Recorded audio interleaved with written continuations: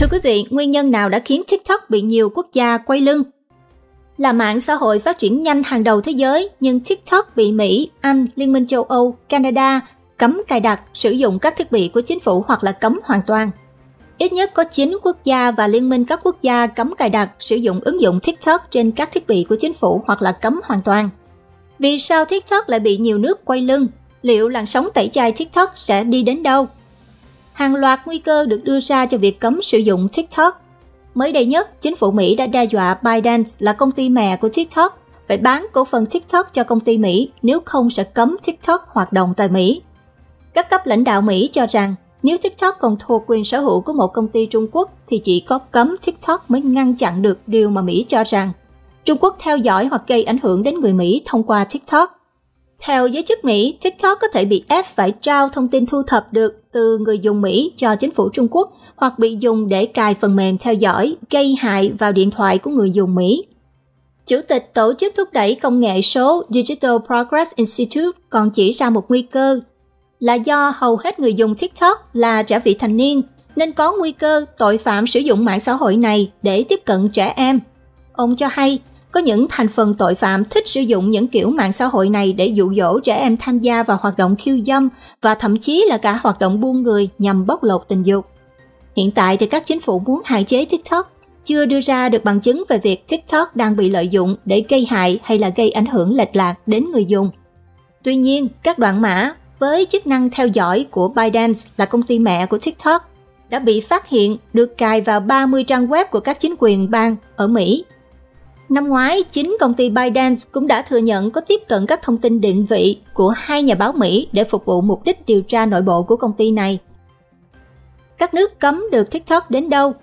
Chính việc thiếu bằng chứng cụ thể về việc TikTok đang gây hại thực sự cho người dùng nên các nước đang muốn cấm TikTok vẫn gặp khó khăn. Hơn nữa, thực tế cho thấy nhiều ứng dụng cũng đang bí mật thu thập dữ liệu người dùng, nên lại càng khó để lấy cớ mà cấm TikTok. Chính phủ Bỉ đã cấm toàn bộ nội các sử dụng TikTok. Thủ tướng, các bộ trưởng, toàn bộ công chức chính phủ, những ai đã cài ứng dụng trên điện thoại công cụ đều buộc phải gỡ bỏ. Điện thoại công vụ được hiểu là điện thoại do cơ quan cấp hoặc là điện thoại cá nhân nhưng cơ quan trả tiền cước, hay là điện thoại cá nhân nhưng có nhận gửi thư điện tử, tin nhắn liên quan tới công việc. Lệnh cấm có giá trị 6 tháng. Sau thời gian đó thì sẽ xem xét xem có cần phải kéo dài thêm nữa hay không. Tuy nhiên, nhiều chính trị gia Bỉ vẫn muốn tiếp tục sử dụng TikTok. Vương quốc Bỉ cũng như nhiều nước châu Âu khác cũng chỉ bắt công chức phải gỡ bỏ TikTok. Còn đối với người dân thì không cấm đoán, cũng không có khuyến cáo gì cả. Chuyện cấm TikTok cũng không mấy thuyết phục vì những gì TikTok bị chỉ trích, thu thập thông tin cá nhân hoặc là lan truyền tin thất thiệt, không khác gì những chỉ trích đã nhằm vào Facebook, YouTube, WhatsApp, Twitter hay là Instagram. Thanh thiếu niên vẫn chơi TikTok, trong khi giới chính trị gia cũng không muốn buông bỏ một công cụ hữu hiệu này. Cho đến lúc TikTok tự lụi tàn, hoặc là một mạng xã hội mới có thể nổi lên như chuyện đã xảy ra với các mạng xã hội khác. Chuyện gì xảy ra ở đất nước đã cấm TikTok? Có một số quốc gia đã cấm hoàn toàn TikTok trên cả nước gần 3 năm nay, đó chính là Ấn Độ. Để có được đánh giá về việc TikTok khi bị cấm hoàn toàn có tác động gì, cần xem xét những gì xảy ra ở nước này. Và thực tế là việc cấm TikTok không gây ra quá nhiều tác động đối với người dùng ở Ấn Độ. Năm 2020, TikTok có gần 200 triệu người dùng Ấn Độ. Quốc gia Nam Á này khi đó là một trong nơi có nhiều người dùng TikTok nhất thế giới. Mùa hè năm 2020, chính phủ Ấn Độ ra lệnh cấm TikTok và quyết định đã mang lại lợi ích to lớn cho các đối thủ của mạng xã hội này, cũng như là châm ngòi cho sự phát triển của nhiều ứng dụng nội địa.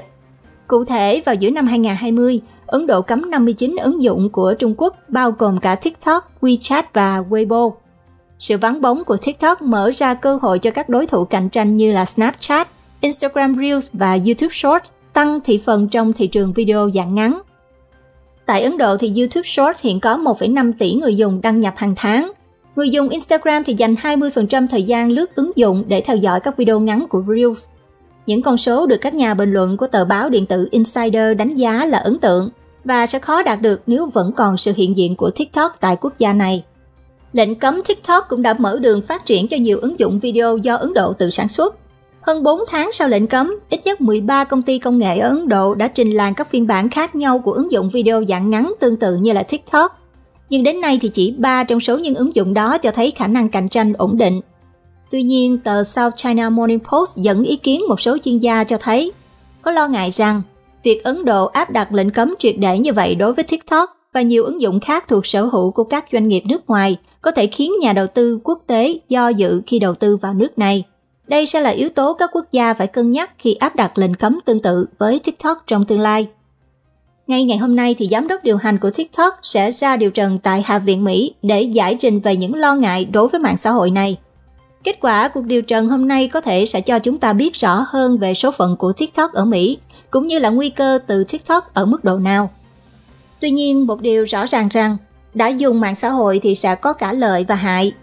Người dùng phải thận trọng vì các bê bối của các mạng xã hội cho đến nay đã cho thấy rõ một điều là một khi đã chia sẻ lên mạng thì không còn kiểm soát được hết việc nó được các bên khác sử dụng như thế nào.